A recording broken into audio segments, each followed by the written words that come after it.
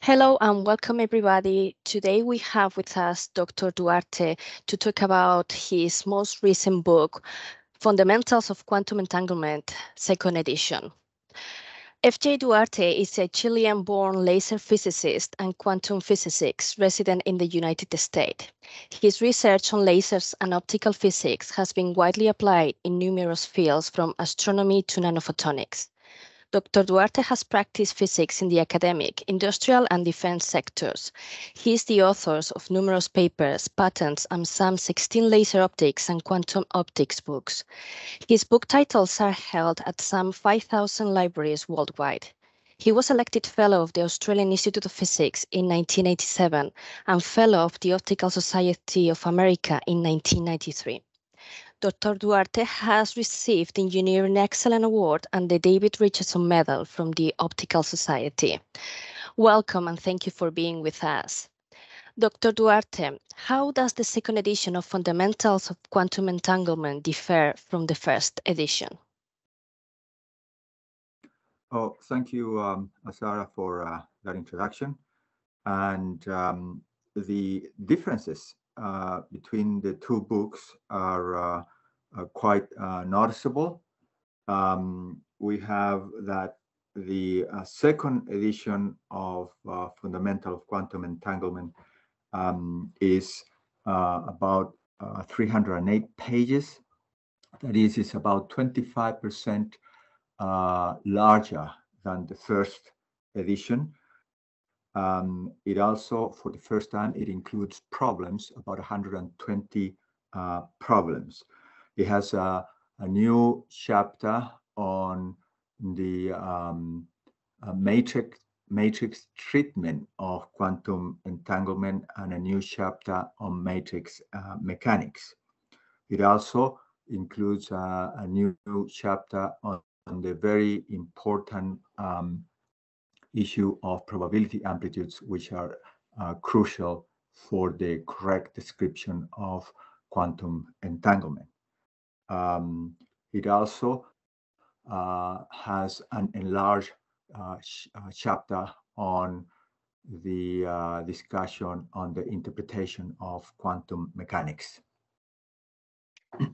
Fundamentals of Quantum Entanglement, second edition, emphasize an interferometric approach and a matrix approach to quantum entanglement.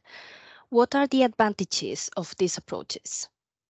Well, the interferometric approach, which is what the first edition was based, is very important to describe the physics of quantum entanglement. That is, the physics is described from the Dirac Feynman interferometric principle. And so that describes the physics. What we have done now in this second book is we have incorporated some new developments on matrix, on the matrix description of quantum entanglement, which enable us to get the ferrometric physics into a matrix language, which makes the whole treatment a lot more fluid, smooths the mathematical difficulties, and it makes it possible to link quantum mechanics very easily with the matrix description of optical components such as beam splitters, interferometers, polarization rotators, which are used in the experimental side of quantum entanglement. In Fundamentals of Quantum Entanglement, second edition, there is a whole chapter dedicated to Bell's theorem, and Bell's theorem is also discussed in the chapter on interpretations. Can you explain why Bell's theorem is so important? Yes, Bell's theorem is important from a philosophical and a historical perspective, very important. Following the EPR paper in 1935, where it was stated that quantum mechanics was an incomplete theory, people began to search for hidden variable theories which would fill that gap. And so even though that in 1932, von Neumann had already proclaimed that hidden variable theories were incompatible with quantum mechanics, it was not until the introduction of Bell's theorem in 1964 that an important section of the physics community finally accepted that those hidden variable theories were incompatible with quantum mechanics. How is Bell's theorem related to the EPR paradox? Yes, in the EPR paradox paper, even though Einstein did not say EPR paradox, the EPR paradox was a terminology introduced by Born in the 1950s. It was hinted that there would be these finer theories which would be an improvement on quantum mechanics. So the Bell theorem provided a set of inequalities which would test for these hidden variable theories. So it encouraged a series of very important experiments, in particular the aspect experiments, which did demonstrate that that the experimental results did agree with quantum mechanics, and they were not bound within the inequalities related to the hidden variable theories. How is Bell's theorem related to the physics of quantum entanglement?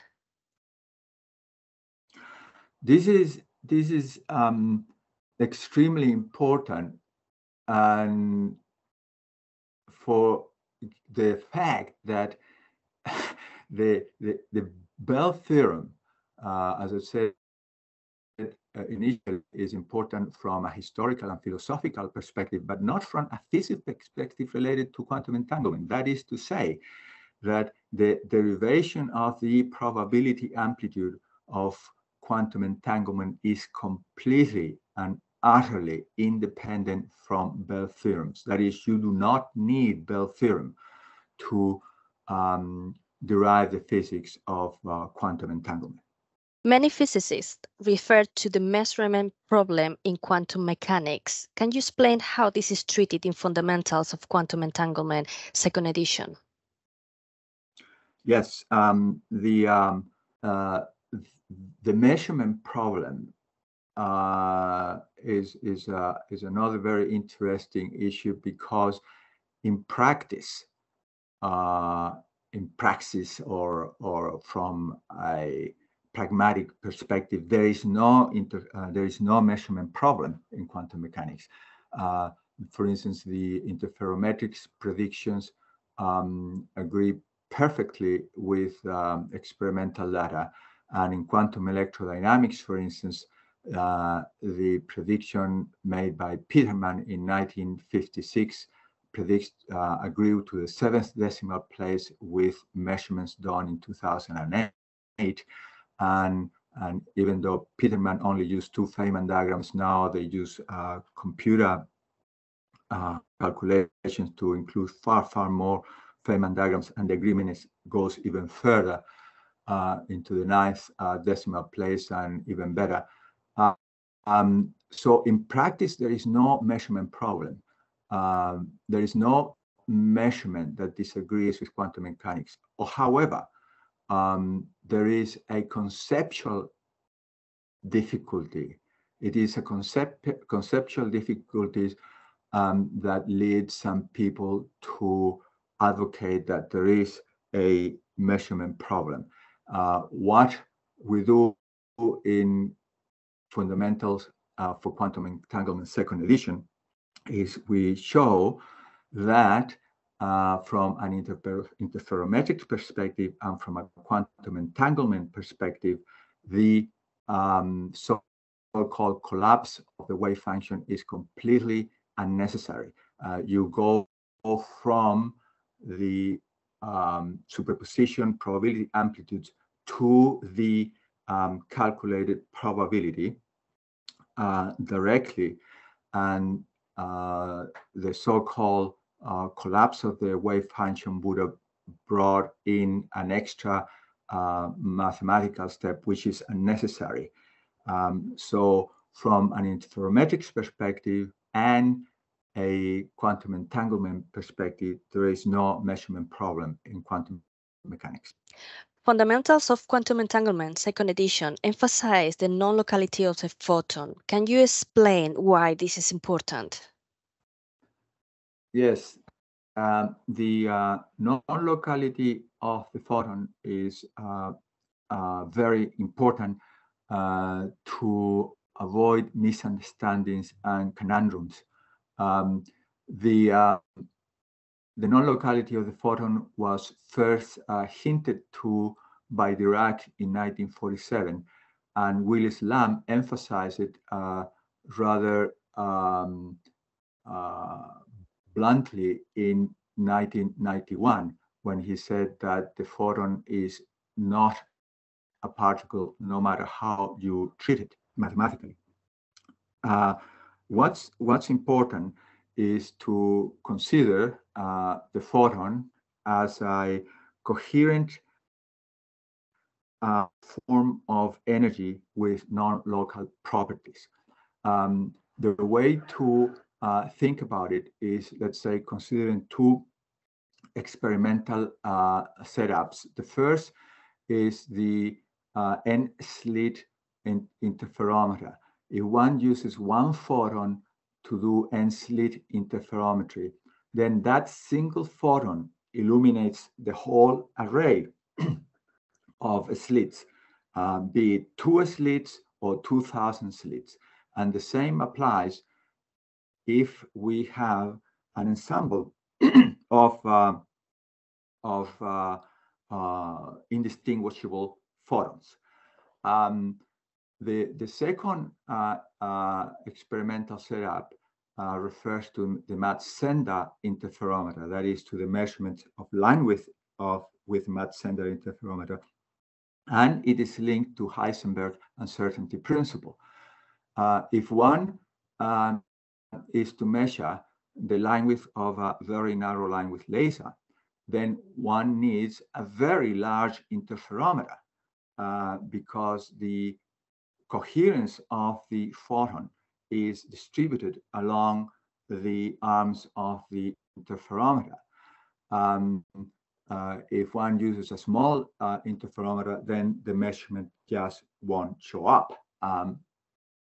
So I think every laser physicist who has done a line width measurement using a Math-Sender interferometer has a very good, almost intuitive understanding of the non-locality of the photon.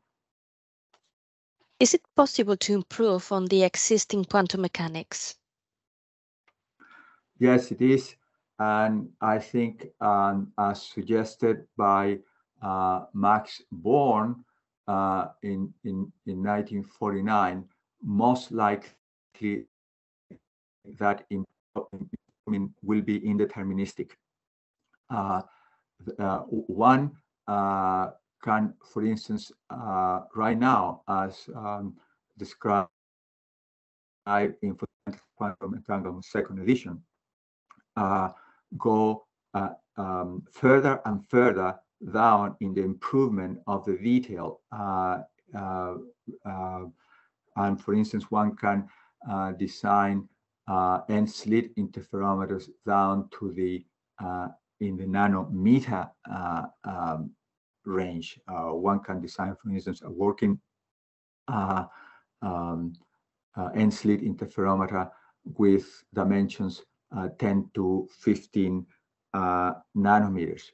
the attempts to bring the deterministic concepts to improve on quantum mechanics, I think they are very misguided. Fundamentals of Quantum Entanglement, second edition, also emphasize quantum interference as a very fundamental phenomenon. What is more fundamental, quantum entanglement or quantum interference? In the second edition of Fundamentals of Quantum Entanglement, this concept is discussed in detail, as pointed out in the first edition, and also in Quantum Entanglement Engineering and Applications. One can go in a very transparent mathematical manner from quantum interference to quantum entanglement. And since the equations in quantum mechanics are reversible, one can also go from quantum entanglement to quantum interference. However, the process of going from quantum entanglement to quantum interference requires some extra mathematics, which tends to suggest to me that perhaps quantum interference is the most fundamental of the two concepts, although the two concepts are connected intrinsically at a very fundamental level in quantum mechanics. To conclude, to summarize, I would like to say that Fundamentals of Quantum Entanglement explains quantum entanglement free of paradoxes, free of mysteries, and it is a transparent and beautiful mathematical exposition of the subject. Thank you so much, Dr. Duarte, for being with us today and talking about your book, Fundamentals of Quantum Entanglement, second edition. Okay, thank you very much, Sarah.